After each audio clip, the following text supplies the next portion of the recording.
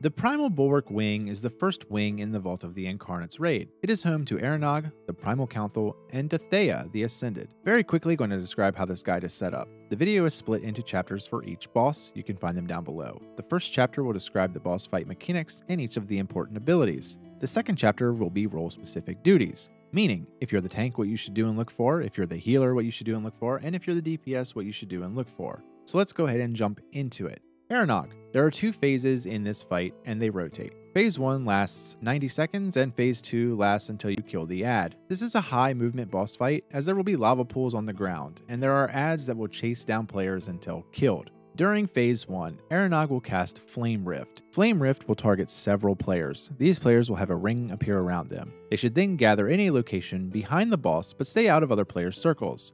Once the timer hits 0, players will want to move as a lava pool will be left in that area. Once the lava pools are on the ground, it will spawn a group of ads. Each ad will choose a random player as its target and then pursue that player until it is killed. They are not that fast, and you should try to lead the ad through the boss so that it is easily killed by the rest of the raid.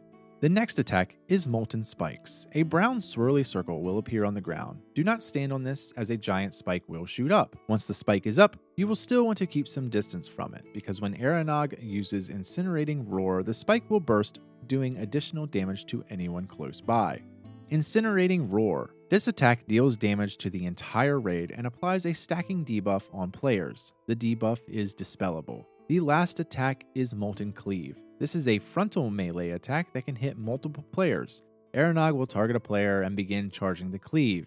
Every player in melee range should get behind him. During Phase 2, Eranog will run to the center of the room and begin channeling Pulsing Flames. During this attack, a ring of fire elementals will surround the room and begin moving closer to Eranog. The raid will want to target one elemental and burst it down. Once that elemental is destroyed, an opening will appear for players to run out of the ring. Role-specific responsibilities. Tanks. With every auto attack, Eranog will apply Burning Wound. This is a fire-damaging debuff that stacks and does more damage with each stack. Therefore, you will want to tank swap every 4 to 8 stacks dependent upon your gear. You will also want to keep an eye on the lava pools. It's best to tank him in a circle around the room to keep the lava pools in concentrated areas. Healers. Be aware of the raid damage during Incinerating Roar. Dispel players with the debuff. Keep an eye on the ads that spawn to ensure one isn't pursuing you. DPS. Try to put the lava pools together. Don't stand in the lava. Watch out for ground spikes. Kill the ads that spawn. And use cooldowns during Phase 2 and damage reduction cooldowns during the Incinerating Roar. The Primal Council. The council is made up of 2 casters and 2 melee bosses. They each have their own element, and their ability utilizes that element. Each elemental ability interacts with a different elemental ability. So it's very important to understand each ability that is used. All 4 bosses need to be grouped up together, and they need to be killed at about the same time. I will first cover the bosses and their abilities, and then I will cover how each ability interacts with the other. Kadros Ice Wrath uses Primal Blizzard. This is a 10-second channeling ability that hits every raid member and will apply a stack of Primal Blizzard every second. This debuff increases frost damage taken by 10% with each stack, and if it reaches 10 stacks, you will be frozen in place. Being frozen in place puts you in a frost tomb, which deals massive damage, and the only way to get out is for other players to destroy it. The Primal Blizzard debuff also reduces fire damage by 10%. Embar Firepath uses Meteor Axes, a high damage ability that is split between whatever players are in the circle. This also leaves a Scorched Ground effect that will persist on the battlefield until it is removed. Slashing Blaze is a frontal cone attack that will deal high damage and then apply a high damage dot to whoever is hit. Dathea Stormlash uses Conductive Mark, which will target several players. This attack stacks, increasing damage the higher your stack. This will also jump to any player that is too close. Chain Lightning will target a random raid member and then will jump to other raid members if they are too close together. Opalfang uses Earthen Pillar. This will spawn below players, move before they trigger, and it will leave a pillar on the battlefield. Now to cover the ability rotation. Opalfang will create Earthen Pillars. Once these pillars are up, Dathea will use Conductive Mark. Whoever gets marked needs to run to the pillars in order to clear off the debuff. Once the mark is over, Imbar will use Meteor Axes. The 2 players targeted need to run towards a different pillar.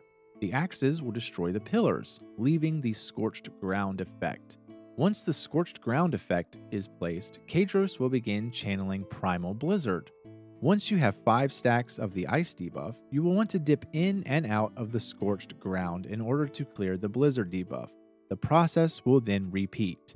To sum it up simply, if you have electric, run to a pillar. If you have fire, run to a pillar. If you have ice, run to the fire. The Scorched Ground can and has to be removed. In order to remove the lava pools, a player must stand in the lava while the blizzard is being channeled. By standing in the lava, over time it will remove the lava pool and clear that area. The lava has to be removed, otherwise it will cover the entire battlefield. Just make sure everybody has removed the debuff at least once to not be frozen. Role-specific responsibilities. Tanks should grab 1 melee and 1 caster. Opalfang and Imbar should be tanked separately. Opalfang and Imbar need to be taunt swapped due to Opalfang using Crush. Crush will increase all damage taken by 100% and its stacks. So once it is applied, you should swap. Healers. The entire raid will take increasing damage during the blizzard. Players with Conductive Mark will also need to be spot healed until their debuff is removed. DPS. Make sure you're using an AoE build and watch your stacks of blizzard. Quick interrupt here, if you find this guide helpful, then please press the like button. It's completely free for you, only takes a second of your time, and it helps my channel out greatly. So the last boss, Dathea the Ascended. This boss only has 1 phase, but does summon adds. Everyone should be spread out, but on one side in order for healers to reach everyone. The biggest threat here is getting pushed off of the platform. Raging Burst. The boss will attack a few party members, move out of the circle. Once the attack lands, it leaves behind a Raging Tempest. These tornadoes will move around the battlefield. If you get hit, it will deal damage and then throw you up in the air, causing additional fall damage. Crosswinds. This ability will cause the tornadoes to move very quickly across the battlefield. Locate the tornadoes and observe the arrow in front of it. It shows the direction it's charging. Stay out of the path or it will throw you into the air. Conductive Mark creates a ring of electricity around players and a debuff. This will transfer to other players if they are in the circle. It also stacks. Cyclone will pull players towards the boss. Starts weak but pulls stronger when it's close to expiring. If you reach the boss, you are thrown up into the air. Coalescing Storm. The boss will freeze in the middle of the arena and summon an add. The add, when killed, will cast Blowback, which knocks players up and back a very far distance. These need to be moved to the edge of the platform, and players should ensure that they are between the add and the boss, being closest to the add when it is killed. Otherwise, you could get blown off the side. Role-specific responsibilities. Tanks. Dathea will use Zephyr Slam. This will apply a debuff that increases damage taken and increases the knockback distance by 55%. This stacks. Tanks should swap at 2 stacks.